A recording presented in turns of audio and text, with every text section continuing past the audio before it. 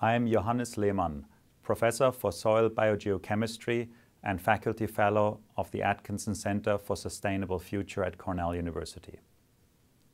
The Conference of Parties is one of the few times where scientists can directly meet with policymakers. Science can be relevant and can have a direct impact on decisions that affect the future of our planet. As a soil scientist, this COP in Paris is particularly exciting after the very disappointing developments in the UN climate negotiations in the past. Soils have a lot to offer in terms of both adaptation and mitigation of climate change, and I hope it will be a key issue for discussion here in Paris. My research digs into soil organic matter, soil carbon sequestration, greenhouse gas emissions, and soil fertility.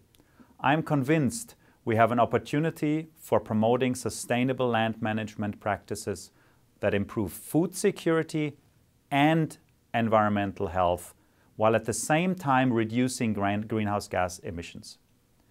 Small changes in soil carbon can have big impact on the greenhouse gas balance. And this may be the only way of drawing carbon dioxide from the atmosphere. With clever design and site-specific solutions, farmers and land managers can develop the knowledge and tools to implement the best agricultural practices for their particular situation. Policymakers, scientists, and farmers need to work together to create the best environment for a solution process. One case at a time. Thank you.